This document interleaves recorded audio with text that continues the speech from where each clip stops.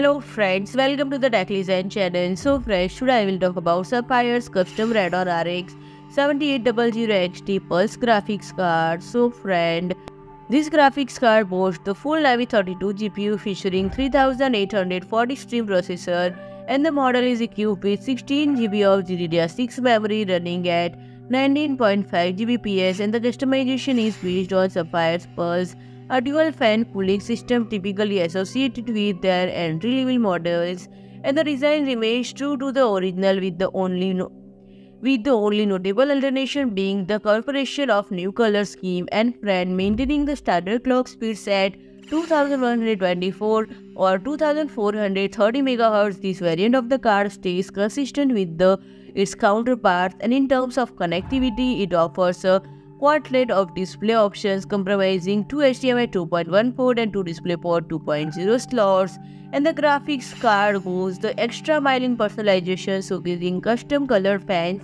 and fresh paint job, and the card features We Love Gaming logo on the back and the prominent memory PC logo on this side. Here one should note that the card relies on two 8-pin power connector. This card will demand 266 watt of power, surpassing the AMD reference specification by 3 watt. And friend, if you like my video, please do like, share and comment, and don't forget to subscribe my channel and press the bell icon.